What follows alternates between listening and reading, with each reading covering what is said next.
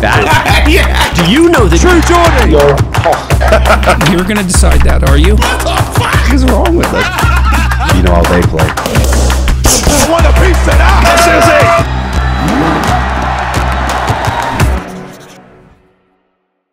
Welcome back to the True Geordie podcast. Today's guest is Pearl, aka JustPearlyThings. Yeah. A lot of people know you from hosting the show where people just seem to lose it, and you get all the heated debates, all the hottest topics in relationships, men against women, gender roles, abortion, all sorts of things. You've really struck onto something, and you're getting a reaction from people. What would you describe yourself as? I don't think anyone's ever asked me that. Hey, I'm good, man. I'm good start. I would describe myself as a job, or what am I like? I guess as how do you see yourself in this space, because a lot of people try and put labels on you. Oh yeah. And the female this, the female that, I've seen all sorts of things. I would say my content is a mix between conservative and maybe some red pill topics, I would say. How would you describe red pill for those who have not got a clue? It's hard because people use the term in so many different ways that it's very confusing. I would say the OG guys in the space, they would describe it as the study of human behavior. And basically it was a bunch of guys in forums that would talk about issues they were having with their girlfriends or their wives. And they would, they found similarities between the guys. And so that's what the OG guys, but then there's also the red pill of seeing the world as it is, from the Matrix movie. And so some people look at it as there's a group of elites that we're against, and that whole thing, which I don't want to go too into. Part of it also seems to be anti-feminist, anti-woke, correct. calling out things for, it feels like that movement seemed to have felt like feminism and woke culture have come in to realign the world in the right way they thought it should have been, and they've gone too far, and now this movement seems to be pushing back. Is that fair or not? I would say the OG guys in the space would say that's not fair, and that the original point of the red pill movement was to just the study of human behavior. However, there are other people in the space that have made it more about anti-feminism, yes. And I would probably put myself as one of them, so. Yeah, you call out stuff. You're my new favorite Twitter, for sure. Yeah. Your tweets, they're explosive, and I want to read some of them out here later, because I went through them last night just belly laughing at the shit you say, because I don't agree with everything, but I appreciate how real you are. And it's rare to see anyone be so uncensored of their own opinions, especially when they're controversial. Why is it that you bring that to the table? Because a lot of people have controversial opinions, but they don't feel like there's any point in putting it out there because they can't be bothered with the hassle. Yeah, I've just always been that girl that gave her opinion when no one asked, to be honest. Yeah. I would say a lot of the things I say are basic, and I grew up as just those are basic. For example, I always say that, and I say this in no offense to you, but my mom always taught me as a woman, you shouldn't get tattoos. Yeah. And I felt like that was a basic truth. Men don't typically like girls with sleeves. And to me, that's just something I was grown up with. So I'll tweet it and then people get mad. Well, the interesting thing about you is you've said things like a woman's place is in the kitchen. Watching you build a production company, build a business, be the lady at the forefront of that business who people have to listen to, and the boss, and then hear you to be coming up with these old school things. I'm like, but your role in your life is kind of at odds with some of your opinions. Is that not right? That's interesting. I've gotten that criticism a lot. I wouldn't say it's criticism, by the way. Well, yeah, I mean, observation maybe better. And I would say, I think it's blown up a little faster than I thought, and it came with a lot of problems that I wasn't expecting. And I would say I also have a lot of room to grow and learn. This last year, I've actually taken it upon myself to learn how to cook better. I just did we started a second channel called Wife School, where I learned, and so I was thinking about this. I was like, who else could figure out how to make it their job, how to be a better wife? Hey, I love it. I do, because I kind of did a lot of the same. I kind of see what what you're doing is you're taking your interests and you're turning them into a career, just like I did with boxing or whatever, you know. So I admire your admission of like, maybe I need to learn this, so I'm just going to do it in public, and if people want to shame me, then so be it. Like, I don't know this, I don't know that. Yeah. No, I just did a wife school episode where it was like going through what I would cook for my husband in a day, and I fed my whole staff. So like we went through and like what you would cook for like a family of 4, because I want 4 kids. So. Wow, you've really made your mind up. I like it. Yeah, I mean, ideally, you can't really. We'll see. and it's weird because you're in a relationship type show where it's constantly picking apart what men and women should expect from one another and where the truth is. I would say it's more like based on the outcomes you want. So a lot of times, like as women, we demand traditional outcomes, but we don't have any traditional skills. So it's like, how would you demand that? I don't really care if you want a modern outcome. Like that's not really my problem. Like you live your life how you want to live your life. But if you're asking for traditional outcomes and you don't have a traditional resume, how are you supposed to get that?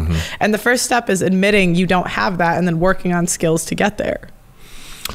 Yeah, and it does feel like you call people out on your show for kind of wanting their cake and eating it. Yeah. A lot of girls come in with this like, well, expect this from a man and that from a man, and you're like, okay, but what are you bringing? And I've seen girls who thought they were a 10.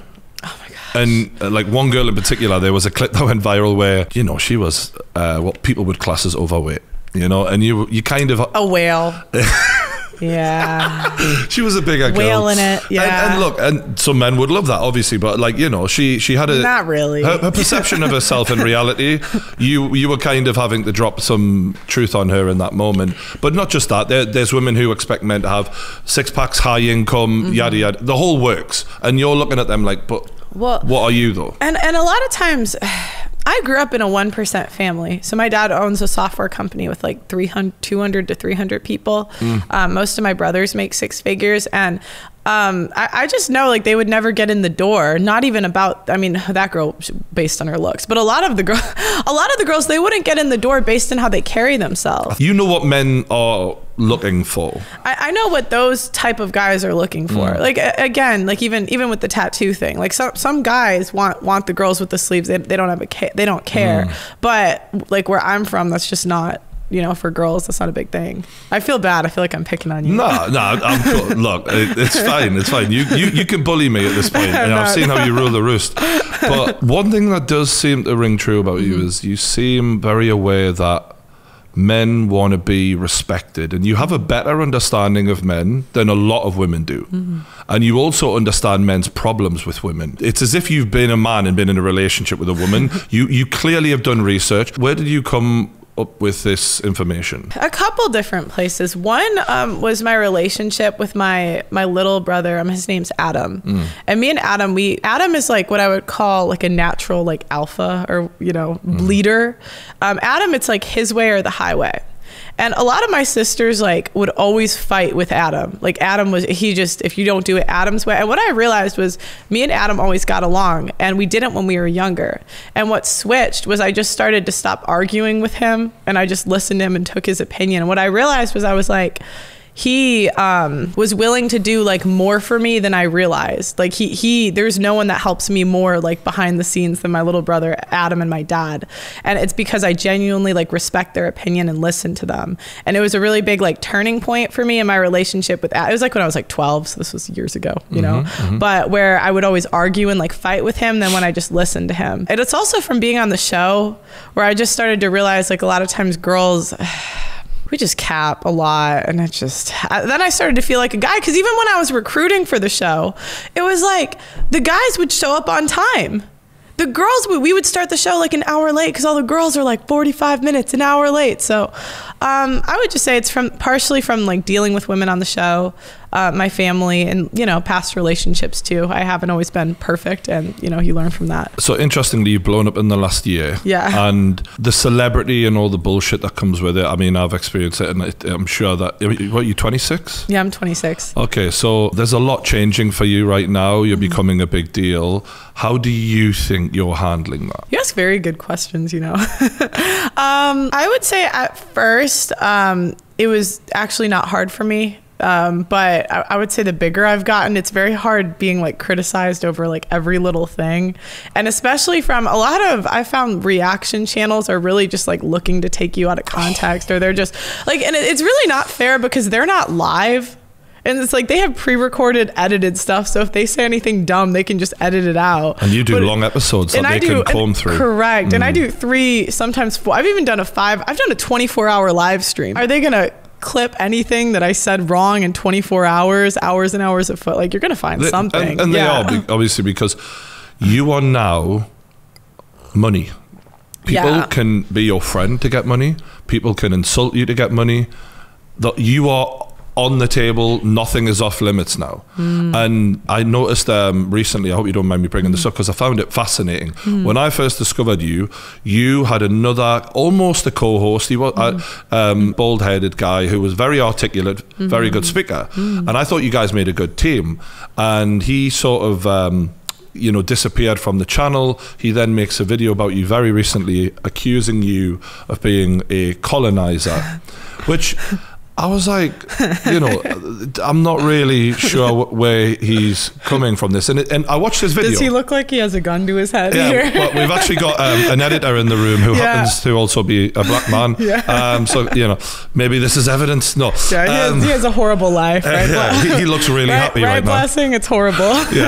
But, and look, to summarize the video, just for people who haven't seen it, give context. The guy said, look, on the one hand, Pearl's knowledge of the history of African struggles was very limited, and I had to educate her on how people colonized it. He said schooled me. He schooled you, and then he takes that little footage he had of him explaining something to you about history, and then also goes. I had a historian actually reach out to me and say that he was wrong. I don't know. I'm not going to quote it. But I did have a historian like reach out to me and say like what he said was factually inaccurate, and I was like, well, I don't know. Well, the thing that made it strange was that he then linked it to you then signing up content creators, and he basically said, on the one hand she didn't know anything about colonizing, and on the other hand she's trying to sign these people up. So therefore, I mean, she's a colonizer. And I was like, look, mate, you're putting 2 and 2 together and getting 5 here. You're not even close to the truth. Like you are creating an agency. This is what this is the industry that music and many other people are in, where entertainment people spot talent. They have a platform to boost that talent, and you're actually helping people. So I felt it was very salty, but it was, for me, watching you as a younger creator and blowing up, I was like, this is what happens. People, if they're not on the gravy train, they'll turn on you very quickly. And I thought it was a shame to see that happen to you so young. Yeah, no, I was very surprised by that video. It was funny. I saw it scheduled earlier in the day. It said the truth about Pearl. And I thought it was going to be him vouching for me. Oh, no. Yeah, no, I really did. I was on the phone with my dad, and I was like, Dad, he wouldn't do that. Plus, he's like twice my age. So I'm like, he's too old for this. And then the video came out. I was like, what? Like, when did? And that was, because you were friends, right?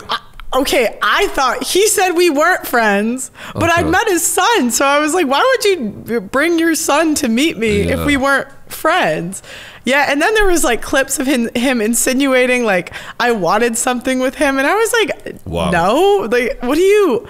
Yeah, and then the weirdest accusation was the sexual whiteboard parties. Did you see that at the end? Oh yeah, where at the end he said, it basically there's a cliffhanger, which I was like, I mean, I rate the creativity of it because he made it look like you guys were having like orgies, like fucking Playboy Mansion. I was sober at that point. I was so mad. It was like, oh my gosh, it was so funny because one, he put in videos of 2 producers that like Blessing, like people kind of know who he is, but he's not on camera, and some people don't want to be on camera.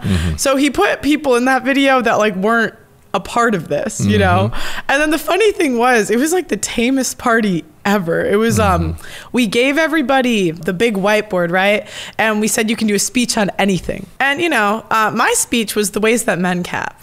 Yeah, because I was like, I'm always on the women. Today I'm switching teams, you know? Yeah, so I was like, today. Yeah, and then he just took that and like ran with it, I guess. Well, he made it a race issue, which I think considering your channel is, you know, it's from people from all backgrounds consistently. Yeah. It just... And I thought, you're going to have some hard evidence here. And he had nothing. You know, I don't know why he did that. I could speculate, but I wish him well. I hope he, you know. The fact that you're so gracious about it was surprising. I hope he does his thing. I wish he didn't. That was a quite rude video, if I may say so myself. A lot of false accusations, but I mean, you know. yeah, maybe in a few years you'll be more prone to get a lawyer out when those things happen. I don't know, because that's how things change, unfortunately. Yeah, I mean, there is some legal stuff going on that I can't really talk too much about, but yeah, we're on it. You got banned from TikTok, right? What was that for? Oh my gosh, 5 times. Wow. I'll tell you the original ban. Because I've just got on TikTok, so I better be aware of this. Yeah, you can't call women whales. Yeah, so this is a problem. Yeah, so we've already clipped that. Yeah. So my first, go ahead, I don't care. So my first TikTok, I almost had to 1 million followers because I was on TikTok before YouTube. That's why I've kind of blown up on shorts, because I've done it before on TikTok. So when I went to YouTube, I killed the shorts game. You know what I mean? So on TikTok, there was a video that I call this the whale attack. I've spoken about this before. So I'm doing my street interviews, and this lady who's, I'm not gonna, you know, insult her and go up about her looks, but she was a whale. Yeah, so if I had to use words, she was a whale. We're talking about security and walking home alone at night, and I just can't stand the women that are like, oh my God, I can't walk home alone at night. I'm like, okay, neither can nobody can. You seem like you would be fine walking home alone at night. I think you might be fine. You know what, real talk though, like even, you know, if there's enough people, you're fucked. It doesn't matter how big you are, right? Yeah. And men are more likely to be victims of a violent crime. So I was just like, nobody can walk home alone at night. Like maybe this is what I'm solution minded. So I said, why don't you just not live in a big city that's dangerous and not walk home alone at night? You know what? I live in the same city, and there's sometimes I don't walk home alone because I'm scared. And she didn't like this, so she just started freaking out. And she's like, "I'll have you, you slag! I'll have you." Now I didn't know what a slag meant at the time, okay? Because I'm American, so we don't use slag. I guess that's whore. Is that right? Yeah. Whore, which I was like rude. Now, and so because she kept calling me a slag, I was like, whatever. You're a whale. And so because you said that to her. Yeah, but she started it. She called me a slag first. Like, you know, most of the time when I do call these women whales, they call me something first. I am responding. I do say the whales in generalities. I could probably cut back on that, but I think it's funny. So I keep doing it. So anyways, this girl came at me, and then because I when I put the captions on this video, I woke up, my account was banned. I'm gonna bring up some of the tweets that you've tweeted because I think they're great conversation starters. Sometimes I don't think a lot before these tweets. No, we don't want to hear your excuses. Right? I want to know what I said. Make excuses after. All right? Okay. She's getting them in quickly. Okay. No, I think this is quite a poignant topic because it's really big right now in America, especially, and you are obviously from America. So seeing biological men compete in women's sports makes me so sad. It's actually disgusting. Oh yeah, I meant that. Yeah. And you see this woman swimmer right now who's getting chased in her own university. Is she? I love her. Riley Gaines. Yeah, I love her. Yeah. I'm a fan. Yeah, no, I think it's sad. I played, I don't know if you know this, but I was recruited here to play volleyball. I heard that, yeah. Yeah, so that's why I'm here. And I have never had to compete against a guy, but I swear to God, if I did, I would protest. I would. Oh, you would love that. I think you would actually be like, now's my chance. I'm getting them. So no one would be happier than you at that moment. I would be like, let's film everything. Yeah. This girl actually, to be fair to her, I think she did make some really fair points. Like she stood up and said, like, I have spent my whole life pretty much training for this moment. And that's what they don't understand. Like, I don't know anyone, I don't want to say anyone, but there aren't many people that work harder than women athletes because we do it for nothing. Mm-hmm. Like, I've trained for 16 years to get to a point where I could play at this level, and it's like, we don't get money out of it. You know, I'm not mad that we get paid less because less people watch it. And so when you sell less tickets, you don't make as much money. But at the end of the day, like, I can think of my volleyball career in 16 years. There's maybe like 3 championships that I'm really proud of. Like we went to state in high school, and we went to the NCAAs twice in college. So that's 3 moments in 16 years. And if I had to compete against a biological male, that's just not fair. Come back to some of your tweets, because I do want to keep going on these. They're fantastic. Why does a man have to use his life savings to fight for his kids when it's 50% his DNA? Why isn't he automatically given custody 50%? Yeah, no, I think it's actually disgusting what they do in the court system here. I'm doing a documentary on the court system in the UK. Oh my God. Okay. It's actually disgusting. The more I learn about it, where women are incentivized to claim that a man like abused. I just had a girl on the show that said that they know someone that got free housing because they went to a women's shelter and said they were abused and she wasn't even in a relationship. In 2013, when they implemented that law where they get free counsel, abuse allegations went up 200%. Why are we rewarding women for claiming abuse? A guy I know had like financial issues, and he had to pay for all of his ex's court fees.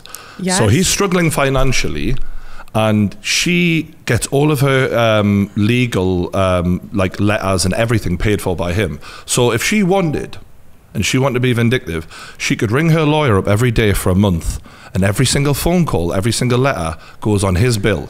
Well, and they'll kick the men out of the house with the men's name on the mortgage. So they're still paying their mortgage in a house they're kicked out of.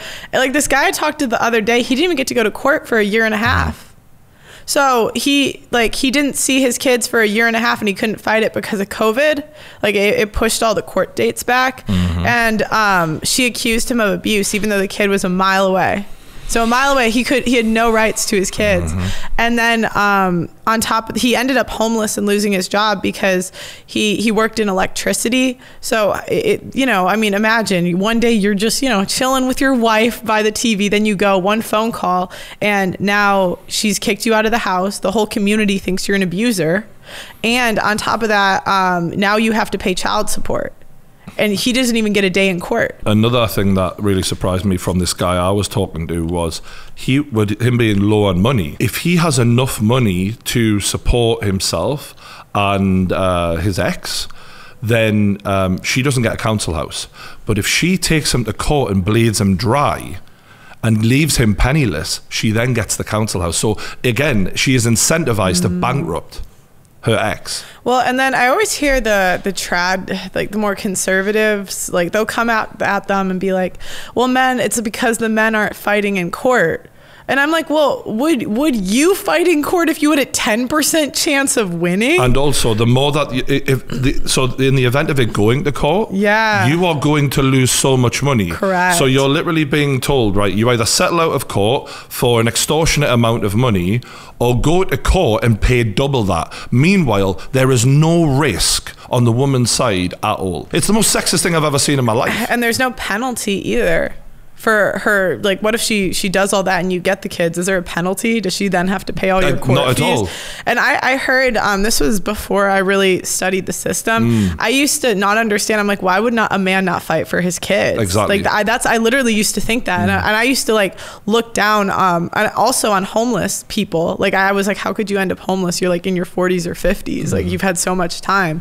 And then I realized a lot of these guys that are homeless have just been like wrecked in the court system. Because imagine, like, if you're 40 or 50, it's not like you're going to be able to start over from scratch and really get to where you don't have the energy you have. You can be blackmailed as a man legally. You can, so a woman can literally say to you, you either buy me a house or I'll take you to court, I'll bleed you dry, leave you with nothing, and then I'll get a council house. So you're fucked either way.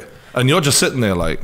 And so to me, when I hear about these guys that are like, you know what, I'll talk to the kid when they turn 18... It's really sad, but I understand where they're coming from, because what else is he supposed to do? Yeah. And the sad thing is, too, a guy could go through all of this, right? And maybe he doesn't get primary custody and he only gets, and he gets the kids 6 days a month, which is a win, right? Weekends for a guy, that's a win. And like half of holidays, I think that's more standard, whatever it is. To think that's a win. Yeah, I know. That's the sad part. And she can just make a call and do the same thing all over again and accuse him of abuse all over again. So even if he wins, and he will have to pay for the fees again. Correct. And so it's like guys are just more logical. Like women were emotional. We're like, fight for your kids. Come on. Like why would you not? But from a man's point of view, it's like, I'm going to fight. And yet unless he gets primary custody, which is 10% of the time, she has all the power. I mean, let's be real. For a man to get custody, she has to be a crackhead. Correct. Yeah. So I read something that hookers are more likely to get custody of their children. Don't quote me. That might not be true. I would not be shocked. I wouldn't be either. We are like dirt. You know, we are dogs in the eyes of the law, and I really appreciate a woman standing up for us in that respect, because men are just voiceless. And you see these fathers for justice, and you know they're trying to make a stand, but they ain't got a hope right now. You know, they need help. That's who I've been working with actually on the documentary. I've been interviewing a lot of them. Yeah, it's really sad, and it shows in society how they don't act like we need fathers. Even women, when you talk about their backup plan if they don't have kids, it's IVF. That is the most selfish thing I've ever heard. You're going to choose to be a single mother?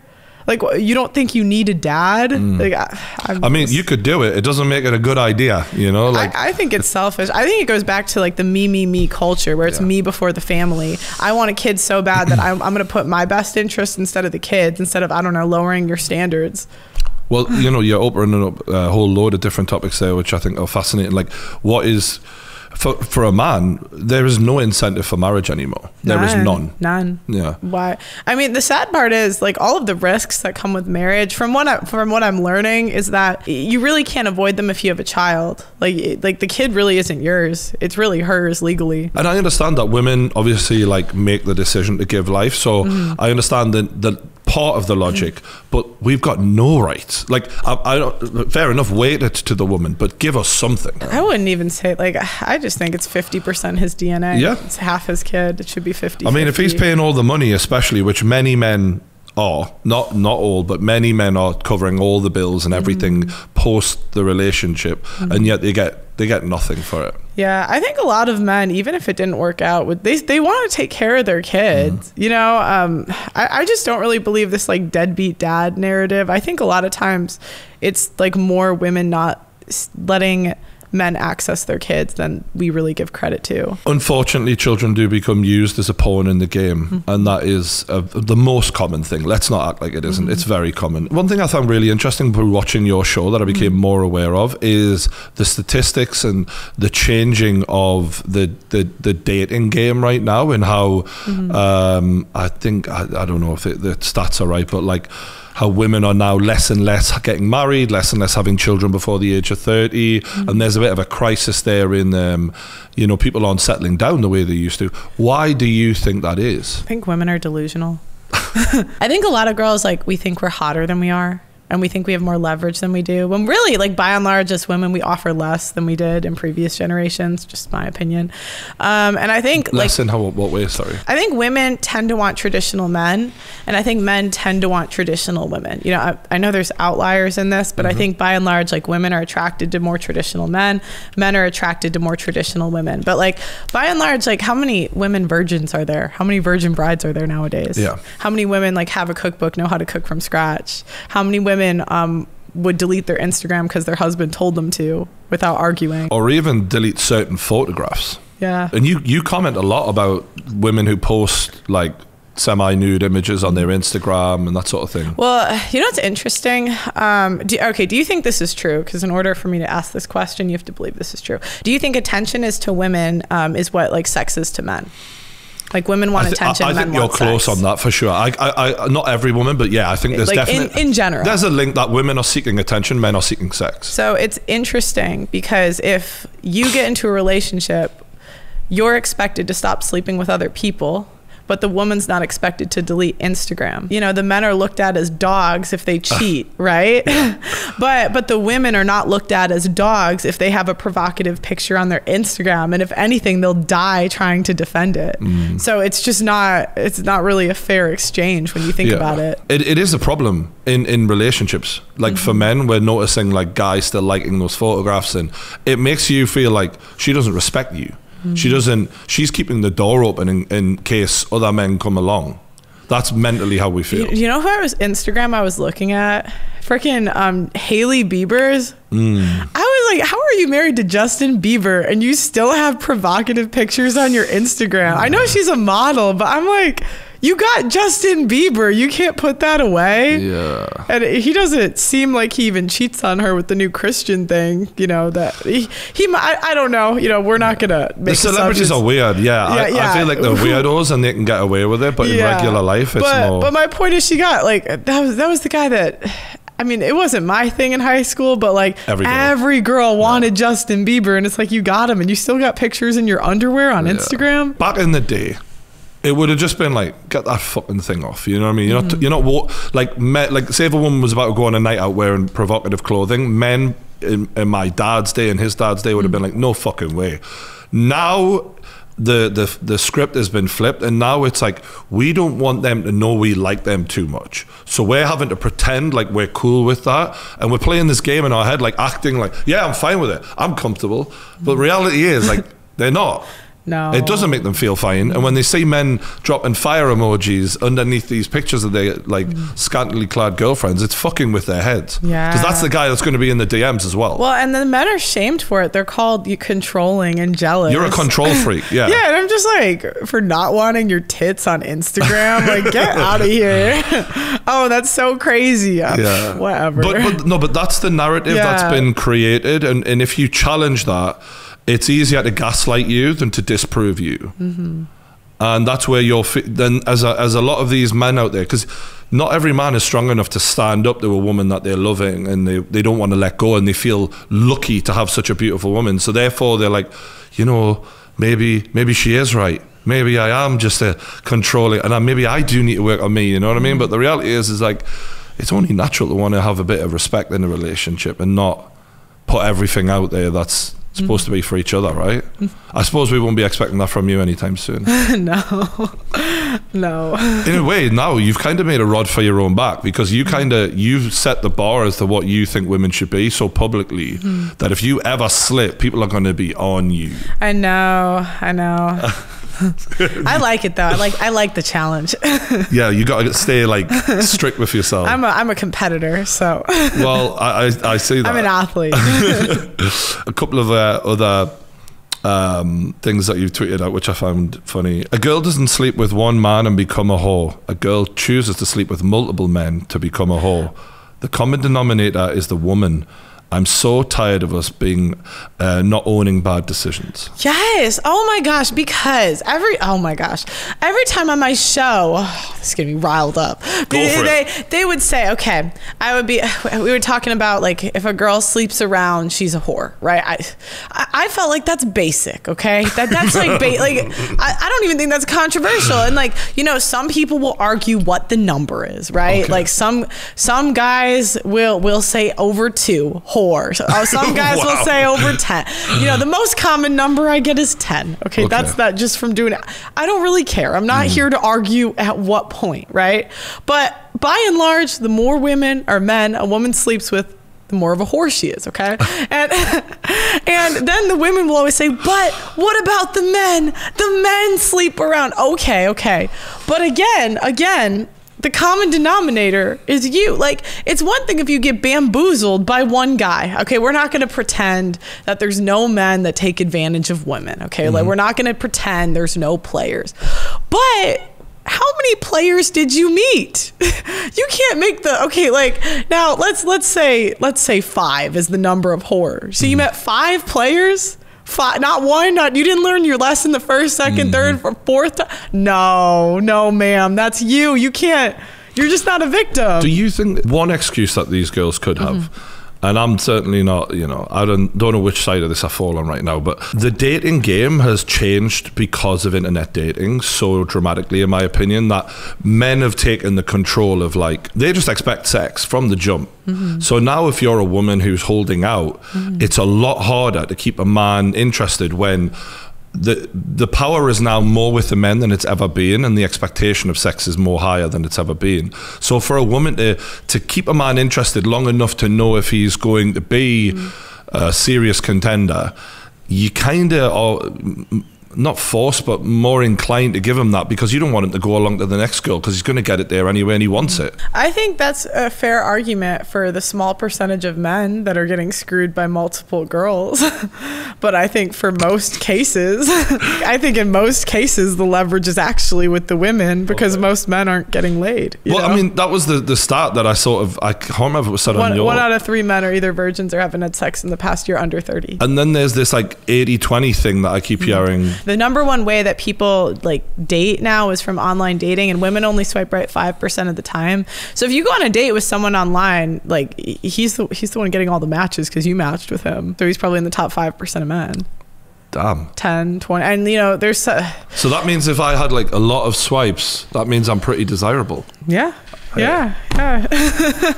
This is great. I mean, you pretty successful podcast. I'm sure you're in the top, like, what, 10% of income at least. That's her words, not mine. How tall are you? 6'4". 6'4", so you're in the top. So only 10% of men are over 6 foot. So I don't know what 6'4" is, but that's so income, you're probably top 5%. Boom. Height, you're probably top 5%. So boom. Yeah, you could kill it out here in these streets. You're the funniest. This is the problem for women though, right? So competing for a guy like you, yeah, they probably would. So, you know, and I don't really fault people for wanting what they want. Like if a girl wants to be single and childless, okay, go do it. You go after your career. I don't care. But it's like, don't complain later. So if you want to compete for those guys, that's a choice, right? Like a girl competing for you, that's a choice. So you might have to. But I also think men are willing to wait if they think it's genuine. The issue with like guys nowadays is they just don't think it's genuine, because they're like, what, you're a virgin at 28? Like, why am I waiting? Like that. I think that's how guys have told me they see it. Yeah. But we had like a girl that was a virgin on our show that I actually genuinely believed, and she has no problem having high value guys interested in her because it's genuine. Yeah, I did meet one girl who was an older version, like late 20s, and I just remember being like, oh, you are really playing the hard game. You know, looking for the prince. Yeah, I had a what do you call it? A video called "Your Virginity Doesn't Count If," and one of them was like, if you're over a certain age, I think guys start to think, well, why are you a virgin? Like, have none of the men met your standards? Is something wrong with you? I'd 1,000,000% think that. Yeah, I think there's a happy medium, and once you hit 25 and over, men are like, yeah, what's surely, do you not, like, how can you just, like, I immediately would have thought you can't be that into sex, because at some point the urges are going to take over no matter how sensible you are. Or she was really overweight when she was younger. That's the other thing. Doesn't count if you're fat, like, no one you want to like trying. So for you then, you know, you're a tall girl. Women tend to like men taller. Women tend to like men who make more money than them. Would you say that's fair? Yeah, that is fair. You're really fucked. Oh, I know. I'm sorry. No, my stats are so bad. Because you're a high earner and you're tall. Yeah, no. Do you think you're gonna have to compromise? Yeah, no, I definitely will. I've gone for guys shorter than me. Yeah. So I mean, die alone. Men love taller girls as well. Guys don't care. Yeah, they don't give a shit. I mean, I can't do, like, I don't want to say can't, but it would be tough for me if it's like crazy. But I'm like 6 foot, so. I don't know, like 5'9", it's okay. Yeah, you know? We're letting them know. Yeah. And in terms of like income and stuff like that, that's another thing that women have been big on your podcast. Like they've said, like, I want guys who are on 6 figures, and I feel like it's hard for me to judge, because it's like, yeah, I make good income now, but it's the internet. Who knows how long this will last? And it's like, what, I talk into a microphone, so I'm better than a construction worker. Yeah. It's like, what, because I talk? All right, more tweets. Some of these are just so fucking funny. Strippers or whores? Oh yeah, I did tweet that. Yeah, and I did a show on that too. I mean, there was another one where it was the OnlyFans girls as well. Like, you basically called them out. Oh my gosh, I was so excited because what's his face tweeted at me. Logan Paul's friend. Mike Maylock, yeah, I triggered him. I was like, I triggered Mike. I'm like, it's not my fault you dated Lana Rhoades. Seriously, like, you did that. Anyways, but yeah, I just thought it would be funny to just tweet basic things and see if people argued. And then everyone was arguing with me. They were like, oh, well, a stripper might have a lower body count than your average girl. And I'm just like, okay, but she's still selling her boobs for money and getting naked. Like, what else do you call that? You obviously come from, like, I've seen some of your family photographs. Like, you come from what looked like a very wholesome family background. So to you, like, I assume, have you ever talked to people like that, like OnlyFans girls, strippers, that sort of thing? Yeah. And what is it like for you when you are saying these things and then you're meeting people and finding more about their real lives and how, because you said earlier, you had an opinion of homeless people that was then sort of explained. Did you have any epiphany when you meet these girls or not? I think some of them are in bad situations and that's why they do it, but I still have very little sympathy, to be honest, because a lot of men are put in those same situations and they're just homeless. Like, at least women, we have an out. I personally don't mind like strippers and whores that accept their outcomes. My issue is when they start whining that men don't want to date them. It's like, well, what did you expect? You know, pick your poison, pick your battle. Yeah, I think obviously there are some men who will date OnlyFans girls, but like I wouldn't even pay for OnlyFans. Yeah. You know, I think men who do that, you know, you need to get out, lad. Why would you? You're top 5%. Hey. But also, like, OnlyFans chicks, they are picking a certain road. And with Lana, she is a great example because she picked the porn road, made millions, and then at the end of her porn career, denounced porn, said it was horrible, said it was this, said it was that, said it was the other.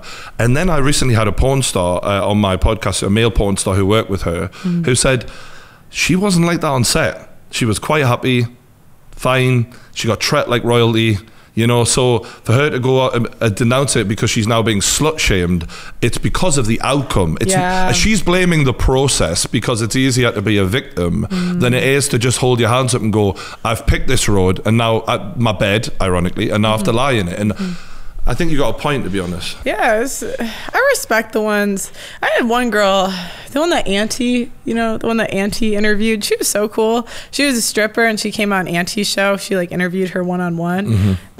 And she's just like, yeah, I've made these choices. These are the outcomes. That's it. She's not whining about what the outcomes are. I just don't like whiners. Look, one of my generalizations and one of my favorite tweets from you is I generalize and I will continue to generalize. But one of mine is like with the women I've met, and fuck me, I can't believe I'm saying this, but here we go.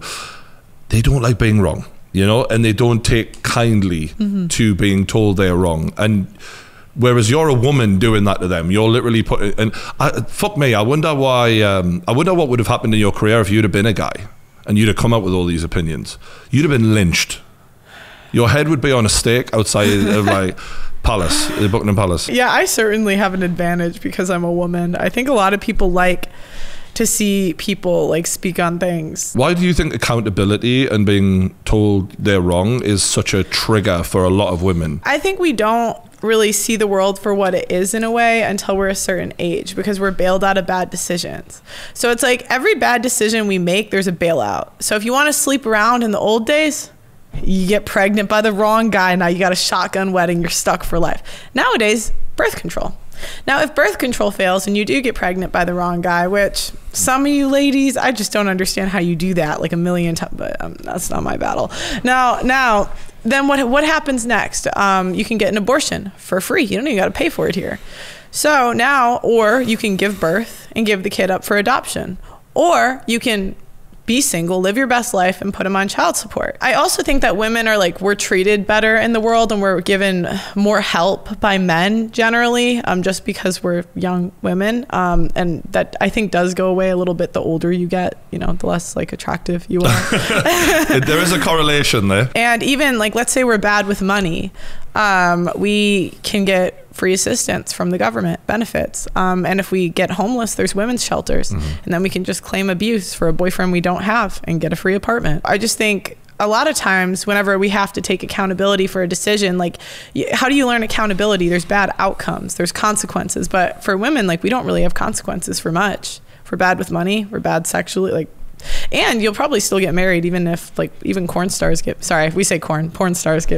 Oh, is that from the TikTok thing? Yeah. Because you take corn just to stop you from getting blocked or whatever. Yeah, I just heard it wasn't good on YouTube, so we just started saying corn. Good idea.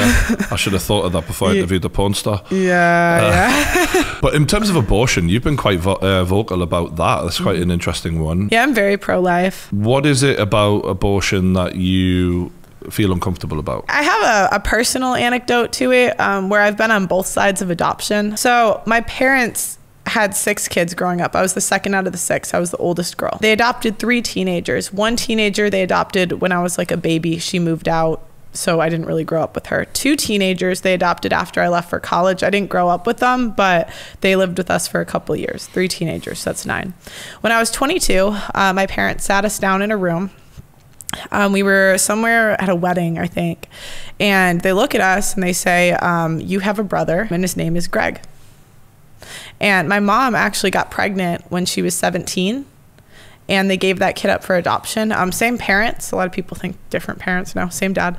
But they were just young. They just started dating and they gave him up for adoption. And I actually met him when he was in his 30s. I was 22 or 23 when I first met him. And it was crazy how similar he was to us. Like, he walked like my brothers. He had the same sense of humor. He grew up in a small town in the middle of like rural Wisconsin.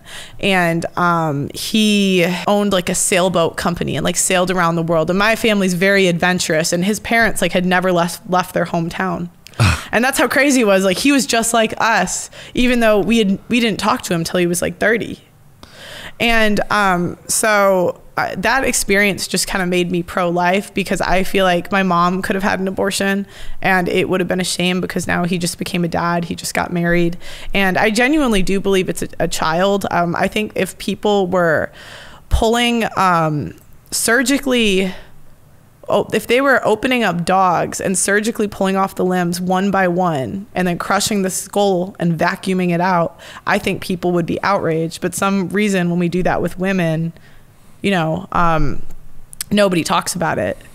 And a lot of people don't know that when there's a unique DNA sequence that starts from conception, and that has the baby's like eye color, hair color, personality trait, like that's from conception. I'm not going to pretend like I'm a doctor, like I know the ins and outs of it, but I just don't believe in abortion. And I think there's too many options and resources for women to be getting abortions. And I think it's crazy because it's legal up to 6 months. And it's here you can get it for free up to 6 months. And there's children that have survived before that. And like, if you look up videos, I genuinely think everyone would be pro-life if they saw a video of an abortion, because literally, like, imagine up like a 5-month-old child, which is mostly developed, and they literally pull the limb off, pull the leg off, pull the arm off, pull the middle out, and then they crush the skull and vacuum it out. And that's not good for women either. Like, they'll say it's like a woman's right to choose, acting like this is something that's going to help us, when I know women that are traumatized from having an abortion. We had a girl that came on our show, and she even talked about how here she didn't know that when she took the pill, which is like an earlier one, and she said she didn't realize how developed the kid was. She thought it was a fetus, and it came out and it was like, she's like, it had a head, it had fingers. And it was like traumatizing for her. I could see you're really passionate about this. And also I could see there where you were talking about your brother, like how much that meant to you. And it's nice that it's not just like, I know you like to be controversial, but I can see that you're speaking from a place of like real empathy there. And a lot of women speak about what happens if they are attacked and impregnated, etc.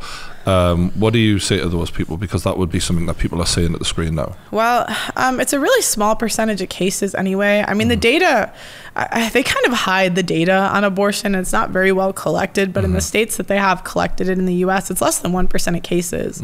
So a lot of times, like, people kind of use that as a cop-out, in my opinion anyway, because it's like you're arguing for 1% of cases. What about the other 99? But I don't believe in abortion ever. I think it's really sad when that happens. I think I could even go as far, I don't want to like die on this opinion, but the death penalty for rapists, to be honest, that are actually convicted. Like the issue you would get into is that false accusations, all that stuff, you know, but if there's a way to prove he did it and it actually happened, then I could go as far to suggest the death penalty for rapists. But I just don't think you can take that out on a child. Like the kid's innocent. What did the kid do? And I think it goes back to the real opinion you have to have is, do you think it's a kid or do you not think it's a kid? If you don't think it's a kid, I understand like the people's opinion on it, because like why would there be any problem if it's not a kid? But if you think it's a kid, if it's not a kid, what is it, is the question. Yeah, I do understand if someone is a victim of an attack wanting to not go through with giving birth with that child, given you know, to raise the attacker's child, it's a hell of a, and even just to even give it up for adoption is a lot. But overall, I understand the other side of that. Like, if this is, some people will just use it as a form of contraception, which is insane. There's a girl that had 7 abortions. Jesus. I think 40% of women that get abortions have had 2 or more. So it's just women getting them over and over. I mean, what's the best predictor of future behavior? Past behavior. So a lot of the women, like half of the women getting abortions, it's not their first. Have you ever had an issue with saying this to people? Like, because I can imagine you could trigger someone with this level of... Oh, yeah. Yeah, that absolutely. I've had people stop being friends with me over this opinion. Wow. Yeah. What does that feel like? Is that hurtful? Yeah, it was really hurtful. Because you come across bulletproof, right? You're very calm. I've seen people challenge you, but like you are, you're a woman. You preach femininity. You know, there must be moments where you're not the boss. You know what I mean? That you come across like. No, I would say I actually am pretty emotional, to be honest. I'm smart. I don't put it on camera, but no, I had a friend of 20 years stop being friends with me over this stuff. And then she came out and put like videos out about me. I didn't really want to give it too much attention, but yeah, it's really sad, to be honest. When you say I'm smart, I don't put it on camera. Why? What do you mean smart? Why? You can't respond too much to like trolls and like haters. Otherwise, you're giving them power, because they see that they can react to you, and then they make money, and then they just keep going. So it's like if they see you get emotional and they see you like that they have an effect on you, they're just going to keep going. And I just kind of look at it like a job in a way. Or you cry at work. It's probably not good to cry at work. I always think if someone doesn't know you personally, don't take it personally. Because they just, like there was this chick who was, you actually quoted the tweet. Like there was a video that she made about you where she was psychoanalyzing you, and then she was like playing with her tits and being like, gosh, she was so weird. I'm an OnlyFans girl, and she wouldn't do this, but I get meant to come and all this crazy, and you just literally quoted it like, she's crazy. Just laughed at her. Yeah, no, she's nutty. The harder ones have been the people that I know that have turned, I would say, that I didn't really expect. When crazy women offer their crazy opinions, I really don't care. Like, I just think they're stupid, to be honest. Well, like, you're telling me I'm going to take the opinion seriously of a woman who's like going like this on, okay, like, let me just take everyone's opinion then. And I mean, like, she was an OnlyFans chick, I think, so she obviously had a vested interest in Didn't even know. She did say that, but I was just laughing at your tweeting her. But one thing that you did say in regards to birth control and that sort of thing on Twitter was, I think this is a very interesting question of, can a man fully consent to sex if the woman lies about being on birth control? Yeah, because the women always say they can't, like, I think you can file in some states, I can say rape, right? Yeah, I mean, okay, I don't know. I don't know, but you can say that a guy raped you if he took off the condom and you didn't notice. So did you rape him if you say you're on the pill and you're not? That's my question. Because when you think about it, when we have sex, there's only one party. I mean, minus the exception, they're gonna be like, what if you don't see the condoms? I'm like, really? You didn't? Okay, fine. But there's only the women get all the information about the sex, because we know if we're ovulating or not, or you should anyways. You know if you're on birth control or not, and you assuming it's consensual, you pick who you sleep with. Where the men, it's like their options are condom or no condom, vasectomy or no vasectomy. And the women also have plan B, abortion, adopt, like all those other stuff I was listing before. So women have all the information, men don't.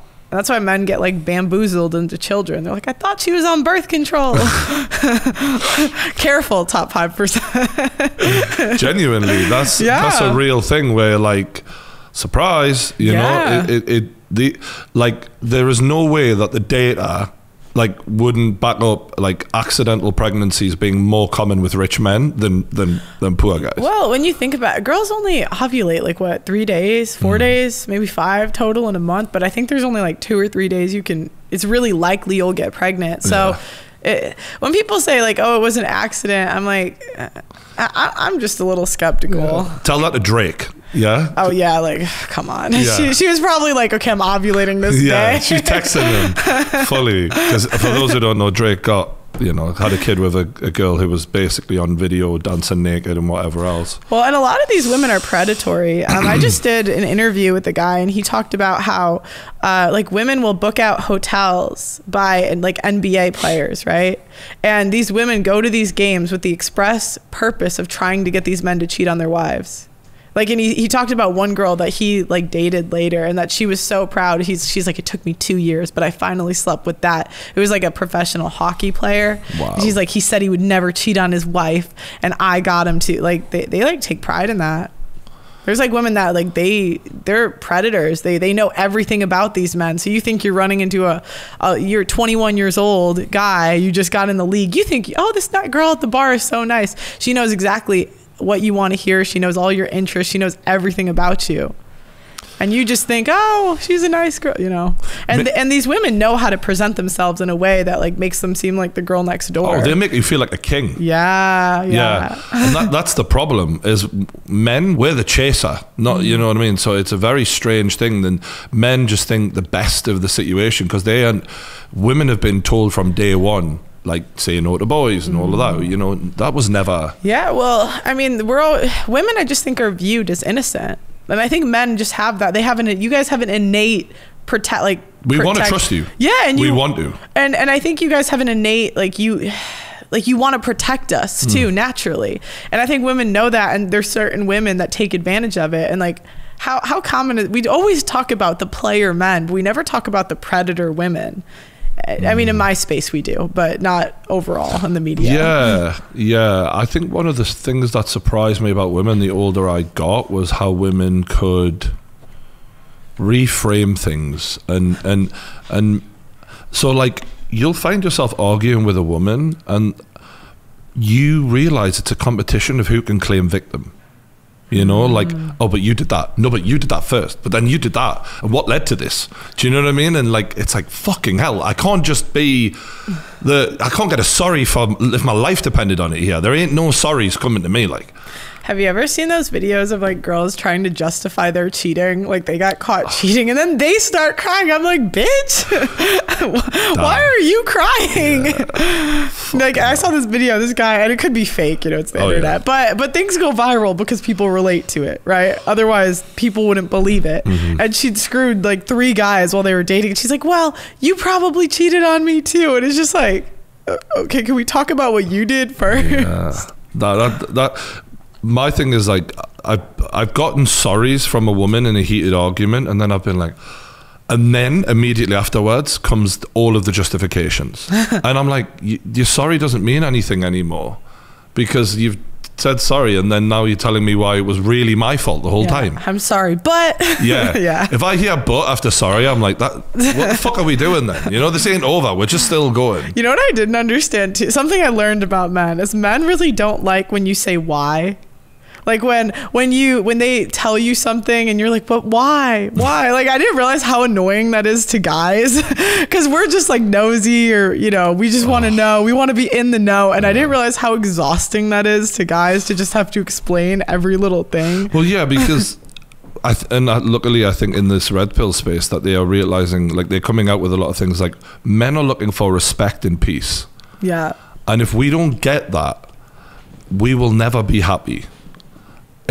Women think it's about love, and that's part of it, but it ain't all of it, you know what I mean? And if we're constantly being challenged, questioned, and not feeling like our opinion is valid or matters, then we will be in a relationship thinking, I want out, and I want someone who does do those things for me. Yeah, and that was actually one of like the turning points I had with my brother that I was talking about earlier. Was I didn't realize that he felt like you know, that was disrespectful to him, and always asking instead of just listening. Old-fashioned men, correct me if I'm wrong, because obviously you know these kind of guys, is like, generally we let women have their opinion on almost everything, but when our foot's down, then it needs to matter. Because if that doesn't matter, then where is our power? We're giving you want the walls pink, I'll paint the walls pink. You want the fucking carpets green, you know what I mean? But like, if I put my foot down, it needs to matter. But like, it feels like modern women really haven't grasped that. I'll tell you something. I think that the laws have changed how we interact in relationships. You always hear the phrase "happy wife, happy life." She wears the pants, right? Those are common, right? Very common. And would you agree or disagree that more women lead than men lead nowadays in relationships? 1,000,000%, yes. Okay, and I think about why that is. And you know what? Another thing that's common. Sorry. Yeah, go ahead. Men taking women's last names, or babies taking women and men double-barrel the names, like the old ways of like a man being the head of the family, even in name, is not the same anymore. And I question why. And this actually came from one of the Fathers for Justice guys that I interviewed, and he was saying it changes the way we interact in relationships. Because think about it, okay? If me and you are married, right, and if I leave, I get everything. And you leave and you lose everything. You're always going to be trying to make it work. Oh, yeah. And I'm always going to have one foot out the door. And even if we're not married, we just have a kid, it's the same thing. The men have more incentive to make it work, where the women have more incentive to leave, which is why, by and large, and, you know, there's exceptions. There's guys that get good prenups or figure out, you know, ways around it, whatever. But by and large, in a society, like, the men are always going to be trying to please the women. Because even if they don't know all the stuff about the laws, I think men still innately know they lose more than she does. And women innately know that we get more because we've seen someone get screwed over in divorce. Like, you don't know anyone. Yeah. You're a shitty wife if you don't honor your husband and respect his leadership. And then you said, you're a shitty wife if you don't sleep with your husband. Yes. And this is like basic, you know, because what's the opposite of that? Dishonoring are you a good wife if you dishonor your husband? Are you a good wife if you don't sleep with him for 5 years? Like, that's what men want. Well, that's like the one thing. Well, one of your next tweets was kind of piggybacking off of that, which is it more common for women to get fat after marriage or for men to stop working after marriage? What are you getting at there, just to understand that? Because the women will get fat, right? And so all these whales will come at me. So they'll be like, oh, well, I had these kids. And I don't... And I've said this, I don't think men expect our bodies to be exactly the same as when we were 25, of course, okay? Like, guys are reasonable. However, they didn't expect you to gain 100 pounds, Diane. Like he didn't expect that. And so it's like, and then the girls will be like, oh, he's out of shape too. But I'm like, he's still probably providing more than you are. And so it's like, we're in this society where men make more than women, but women are fatter than men. And I know they'll use the stat and they'll be like, some women under 30 in cities make more. Okay, fair. But over a lifetime, men tend to make more. And I think it's true because men over, you know, I think men like want to work longer, like in their 40s, 50s. Women are like, If someone is nagging and moaning at home, it'll do wonders for your work ethic. But also, like, yeah, I hear you. Like, men are driven by sex a lot more than women are. Therefore, a woman's looks are more important than a man's looks. Men, we kind of rely on women loving us to still want to fuck us rather than our physical attraction, you know. We think bringing home the bacon is actually what should make a woman want to, you know, give us what we want. And have you ever had a moment in a relationship where someone's hit you with some home truths and you found that hard to listen to? Yeah. Really? Can you remember what it was? Oh, actually, oh my gosh. One time I tried to make my ex-boyfriend his favorite meal and he thought it was so bad. Oh my gosh. It hurt my feelings so much. I worked all day to make that. I worked the entire day to make his favorite meal and I was so proud of it. And he said it was terrible. I used to be a pretty bad cook. I'm a lot better now, but I used to be pretty bad. And that really wounded you? Yeah, I was really mad. In my experience, I come into London, I started dating, obviously. Like, women aren't like... They're not in a hurry to cook for you. Like, it's a rarity. Really? Yeah. Wow. Yeah, women, in my experience, like they weren't like any good at cooking because they've grown up with this, like, they all went to university. They all been living off, they all been eating pot noodles. They're not like, they live like teenage boys, these girls. They're more messy than me. Do you know what I'm saying? I agree with you. You know what I mean? I'm fucked in London, essentially, because I came from old-fashioned mother who literally, like, the house was so spotless. You know, now being in with modern women, it's such a clash for me. And I guess it must be for you hanging out with modern women as well. I'm kind of messy, to be honest. So well, there you go. You're gonna have to sort that out. Yeah, no, I'm trying to work. I'm working on it, but I definitely am messy. I used to be a pretty bad cook too, but you can attest my cooking's gotten better, right? Hey, the thumbs up. We got the thumbs up. I cook for the staff actually all the time. You got some controversial tweets again. Should we believe women who say that they were sexually assaulted but didn't file a police report? Oh yeah. I'm gonna say no now. I'll tell you why. All right. So I used to just believe women, to be honest. That was my default. Like if a girl says, "Oh, I was assaulted. Oh, I was like this," you know, your first instinct, she's crying, she's sad, she's emotional, whatever. Your first instinct is to believe her. And I used to on my show until I started asking questions, like just as follow up. So she would say this happened, and I would say, "Well, did you file a police report?" No. But to me, it doesn't make sense. Well, why are you coming on my podcast if you're afraid to talk to the police, but you're afraid to talk into a microphone to I have 1.4 million subscribers or 3, something like that. It just didn't equate. So I just think we're a little bit too quick to believe women without any evidence. A lot of these girls would say my ex-boyfriend that I dated for this long, anyone watching the show is going to know who that guy is. And should we just believe her even though there's no evidence? No one's even investigated it, just based off her word. And in a way, they're kind of defaming his character and ruining his reputation in there, because people will see it, right? One girl came on and said that her ex abused her. And I said, well, did you ever hit him? She did. And so it's like now you're labeling him as an abuser when you hit first.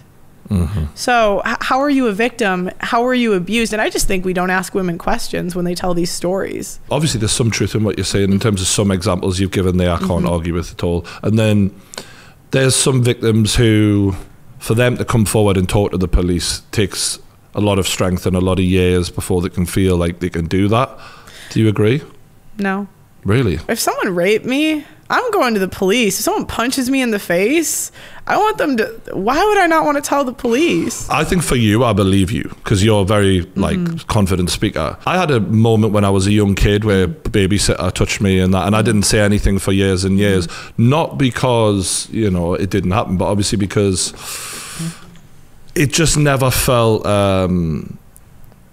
right, you know. I don't know why. I didn't feel like anything. Like, I mean, that was a different. You were a kid, weren't you? Yeah, I was a kid, so that was a different example. But I guess the point I'm making is I've heard some victims talk about things in a way that I'm like, I get why that would be very traumatic and talking like you're scared that people aren't going to believe you. It might be often is a family member. So when you go to the police, you're going to fuck your whole family up. I mean, yeah, I could see your point. I think there are some cases where, you know, true, yes. But I think by and large, should we just believe people based on their word?